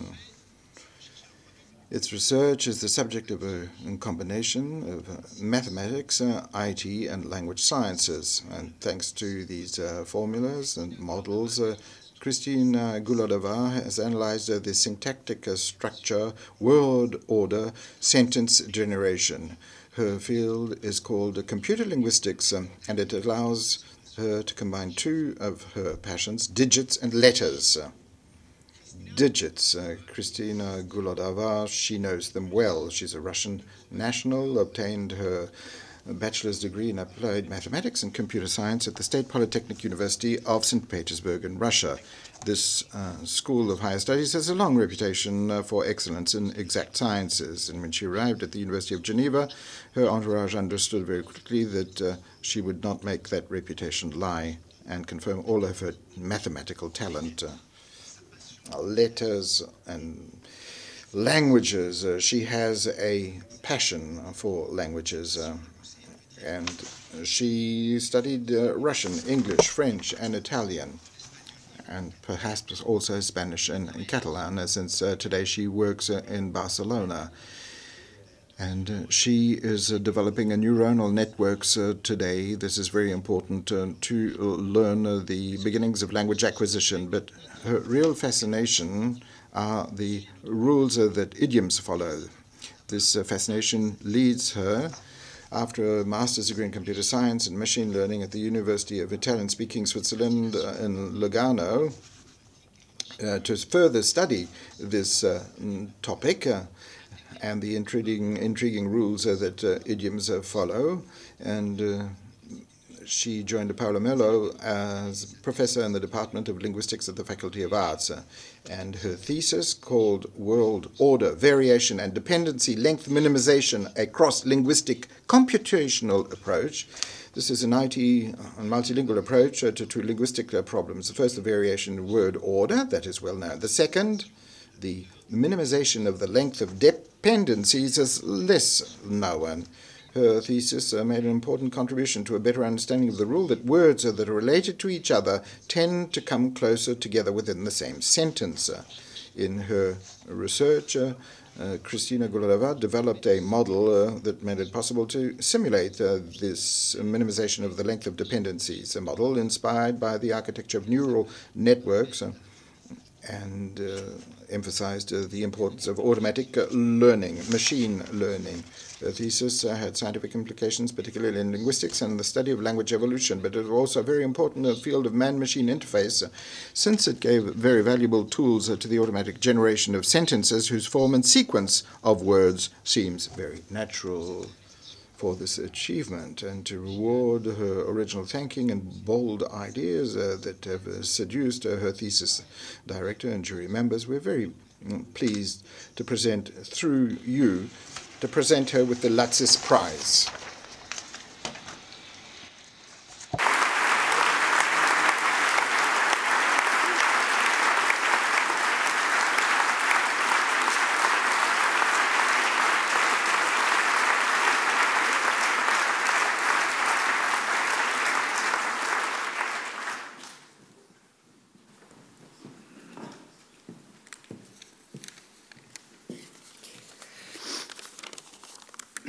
Dear Alois Fürstner, please join me on stage.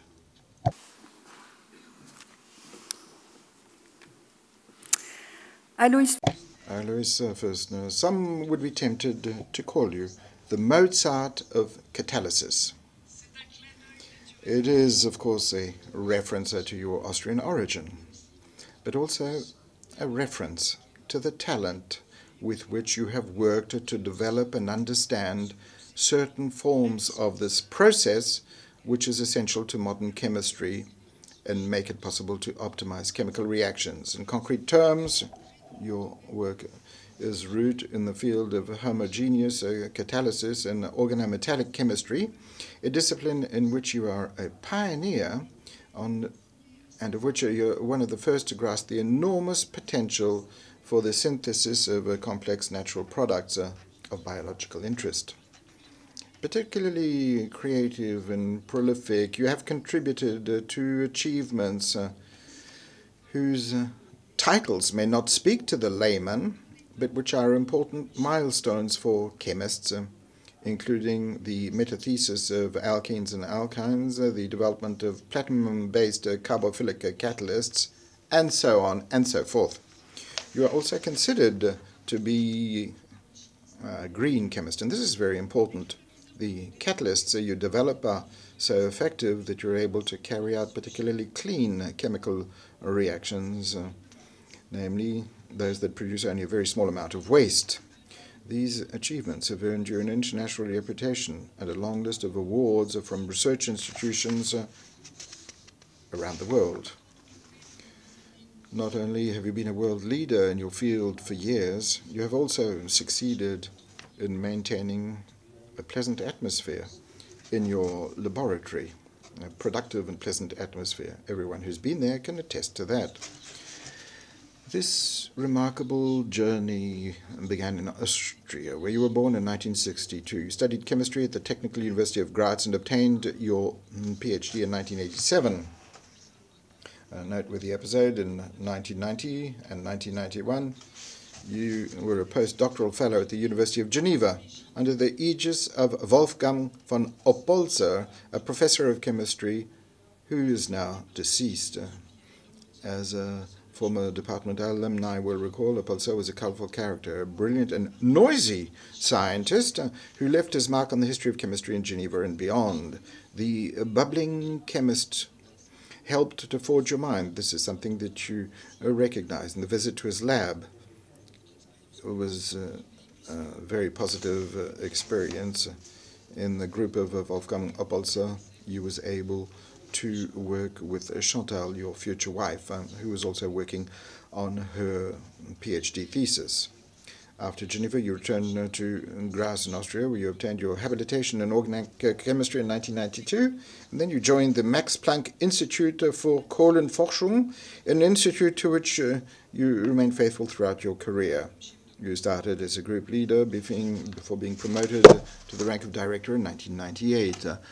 For all your work and your invaluable contribution to the advancement of chemistry, the University of Geneva is more than happy to award you the 2019 Nessim Habib World Prize, which is presented to you by the rector of the university, Mr. Yves Flückiger.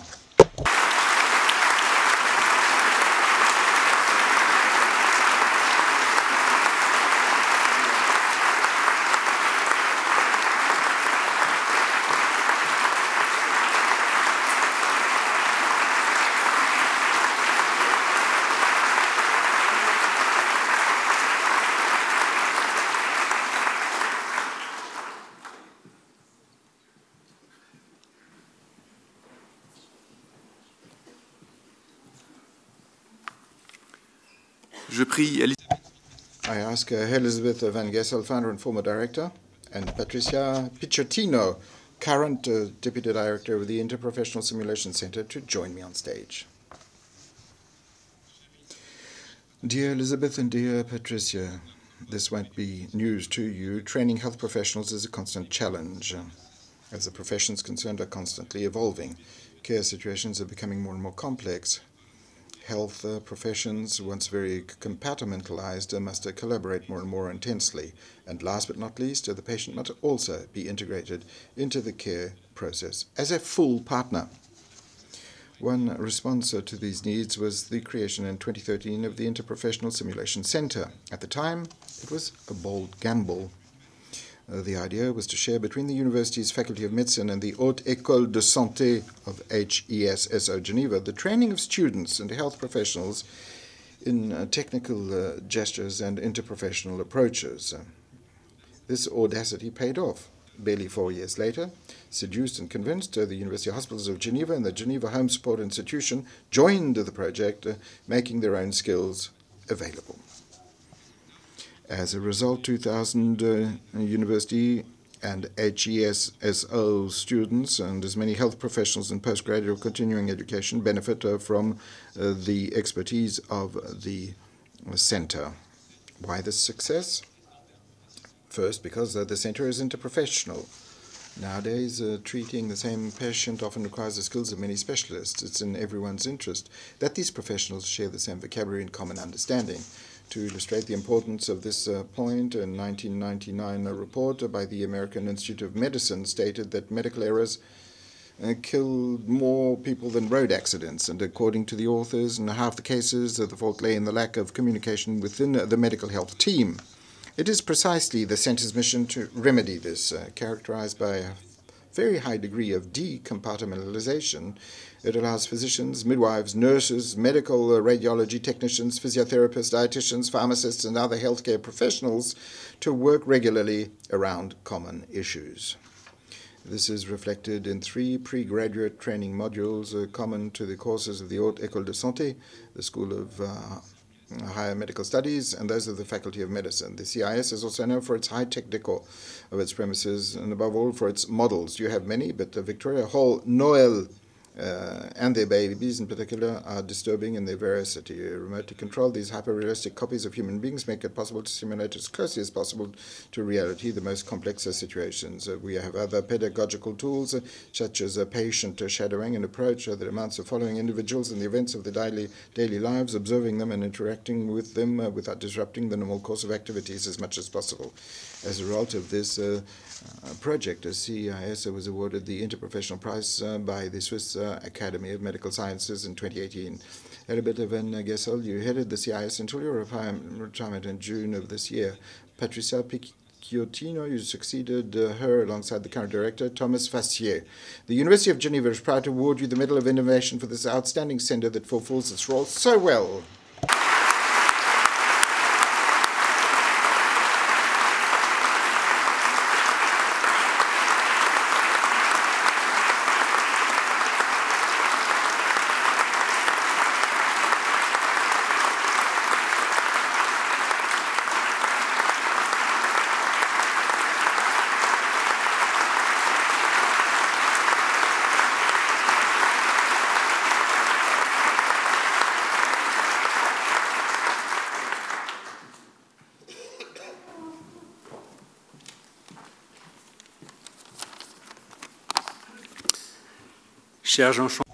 Dear Jean Chambard, President of the European League of Research Universities, and Kurt de Ketelaere, Secretary General, please join me on stage. Founded in 2002, the European League of Research Universities, LIRU, brings together 23 of the best universities from 12 European countries. This club brings together institutions oriented towards cutting-edge fundamental research and covering a very wide range of academic disciplines. The University of Geneva is proud to be one of its founding members. LIRU was created to defend academic excellence in Europe. Its objective is to support basic research and promote the idea that it plays an essential role in innovation and the development of society. It therefore aims to help politicians and opinion leaders to better understand how research universities operate and the direct and indirect impacts of their activities on society. To achieve its goals, LIRU sets up working groups to reflect on a multitude of topics, ranging from equal opportunities to relations with former students, alumni, the content of European research programs, the career of researchers, and the question of open access or open science. The University of Geneva participates in more than 30 of these working groups. Through policy documents, declarations, and events, this group helps to shape policies at the European level. This is a mission that LIRU also fulfills through lobbying activities directly with the European Commission. At the head of LIRU is the Assembly of Rectors, of which you're the president, Jean Chambois, while also being president of Sorbonne University. The meeting of this assembly are particularly popular with participants who see them as valuable opportunities to discuss with their peers the common concerns of their institutions. And Queloz organizes with great skill these meetings. The LIRU has many other advantages which are particularly evident in difficult times. Today it represents a support appreciated by universities in the UK, while Brexit makes their future uncertain. A few years ago, LIRU also functioned as an unexpected intermediary with the European authorities during the crisis experienced by the Swiss academic world following the acceptance in February 2014 of the so-called Against Mass Immigration Initiative. In particular, it enabled the universities of Switzerland, Geneva and Zurich not to be completely excluded from European research programs, to be able to continue their collaboration, particularly within the prestigious programs of the European Research Council.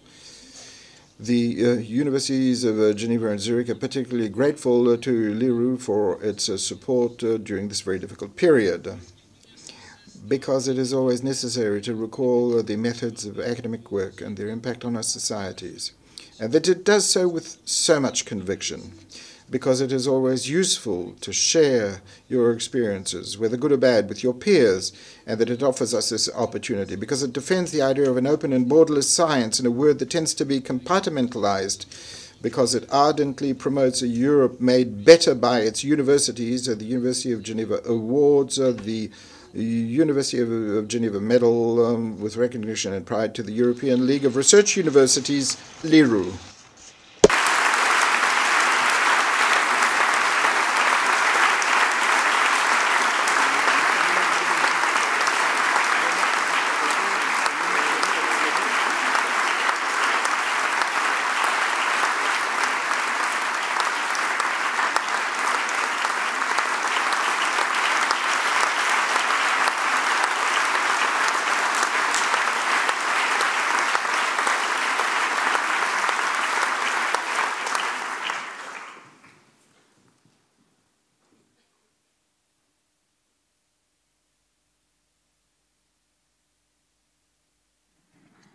Ready?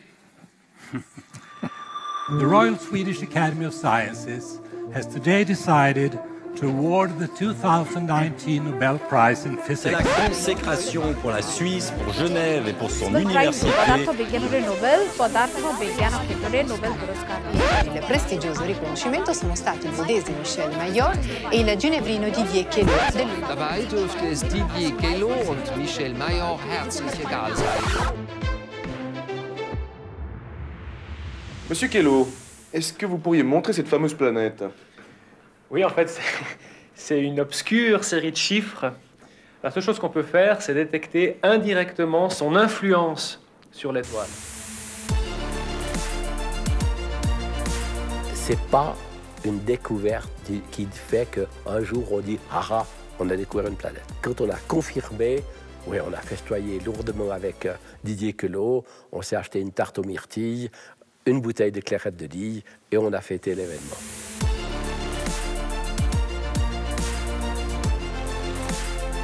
J'étais un passionné de science avant tout. Là, on est en train de détecter une planète. Oui, presque.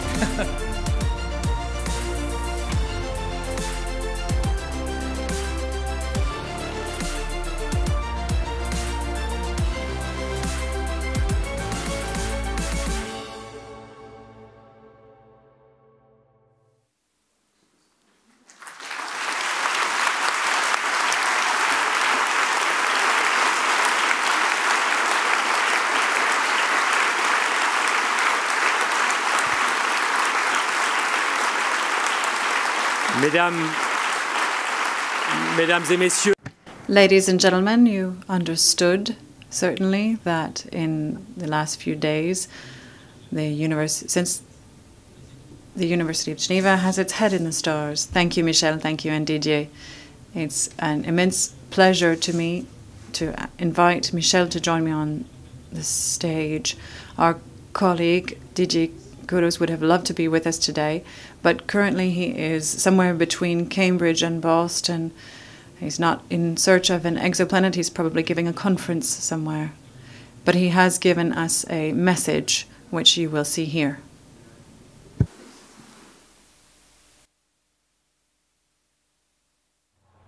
Bonjour Michel, c'est une surprise. Malheureusement, je ne peux pas être avec toi et avec vous tous, mais je tenais absolument à m'associer à cet événement important de l'Université de Genève.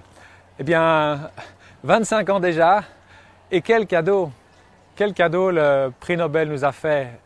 Quel cadeau il a fait pour notre travail, à tous les gens qui ont participé au département d'astronomie, à la Faculté des sciences, à l'Université de Genève, à la région lémanique, la Suisse et à l'ensemble de tous les travaux qui se font dans le domaine des exoplanètes.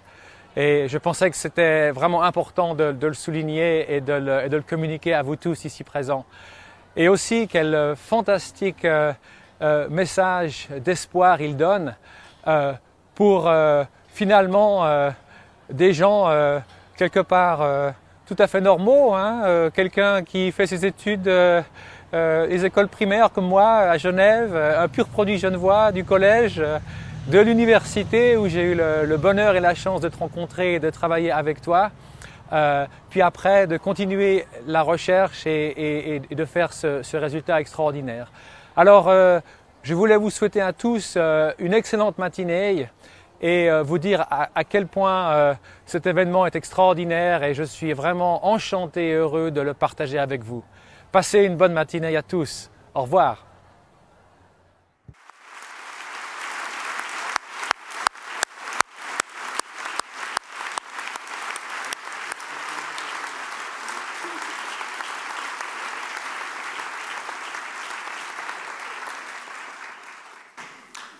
Je vais limiter mes présentations. I will just say, dear friends of the University of Geneva, to be brief. The first thing that comes to mind in seeing Didier here is a remark that a Spanish researcher made to me the other day. He said, it's amazing and wonderful to see that the Nobel Prize was given to someone who was in his only doctoral research when he made his discovery. So this is a message to all the young students in laboratories. Who knows, perhaps your work now will lead to such wonderful results. You have to recall the history of the Nobel Prize. Some of it has been unfortunately forgotten. I think it's also interesting to really latch on to today's theme, diversity in this university. And I'd also like to talk about the diversity in extrasolar planetary system. 25 years ago, our naive idea was that surely there are some solar systems like ours, but they're probably very similar to ours. And in the last 2 decades, what we have seen is that there is a huge, vast diversity of planetary systems. Planets that have incredibly long or incredibly short orbits. So diversity. And I am very grateful to and glad to see diversity, without which I would not be here. I'll try to be specific in that. The planet that we discovered, Didier and I, 25 years ago, is a bit like Jupiter, but it has an orbit, the time it takes to go around its solar system, of only 4 days. And the theory was, before that this type of planet could not exist. It couldn't be shorter than 10 years. So it's only a factor of 1,000 difference based on what was predicted, but there you have it. So this is nature's cleverness in creating planets with such a short orbit. And there will be more discovered, but we certainly won't be here when that is done. As the rector said, I was in Spain recently giving conferences in a number of places, and then I received more than an encouragement and a very, very warm invitation from the rector saying that he hoped I would be able to be present. And I was given to understand by some of my colleagues in Spain that I should definitely attend. And in fact, I am really very happy to be here with you today. Just one final word, then. I would like to express my gratitude both to the University of Geneva and also to the Swiss National Research Fund, which has supported us in our research for several decades. This stability, the trust that they placed in us, we weren't given it undeservingly. There was a lot of difficulty in contradicting research that had already been done. And we have to remember that in the 1990s, there were four pairs of people working on exoplanets. So this was not really a promising domain at the time, and yet we were still given support for it. And I would just like to close. Although I was not included on the original program, I'll be brief. I would just like to say thank you to all of you for being here today.